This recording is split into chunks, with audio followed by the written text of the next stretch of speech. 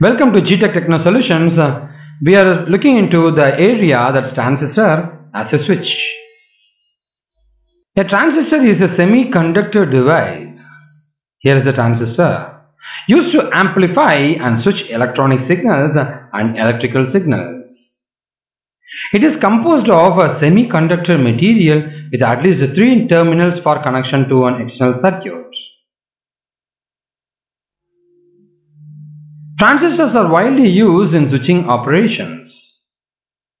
NPN transistor, NPN transistor is connected in common emitter configuration and a resistor RB is connected in series with the collector.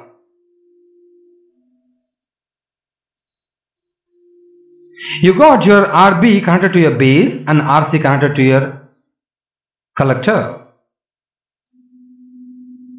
Here is the NPN transistor.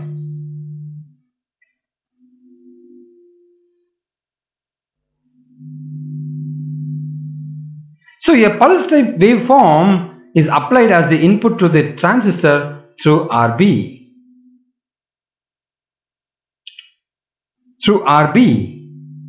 When the input is high, the base emitter junction is forward biased.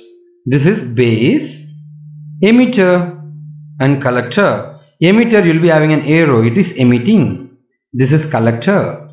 So when the input is high, base, emitter is forward biased and the current flows through RB into the base. From here the current will flow. The values of RB base resistance and RC load resistance are chosen in a manner that the base current flowing is enough to saturate the transistor.